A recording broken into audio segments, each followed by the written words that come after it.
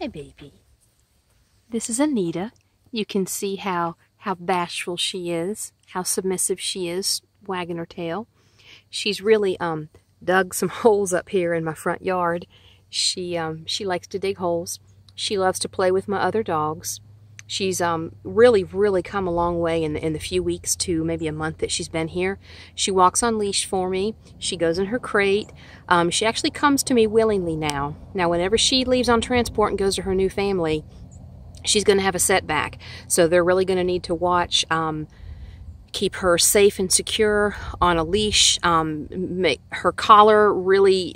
I do not trust collars to hook leashes to. I always use some type of a slip lead. It would be great if she had a martingale collar. They need to always keep her in a secure fenced area or on a lead. And when she comes out in my front yard, she's on this training lead here. Now, I can let her off this training lead and she runs and plays in my yard, but I have to get one of my friendly dogs to bring her back to me, to lead her back to me.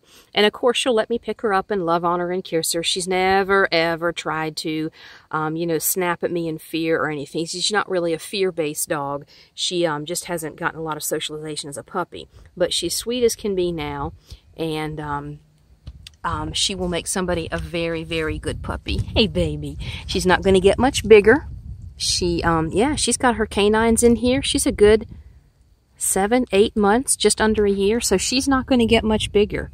I can pretty much pick her up with one arm. It's a good girl.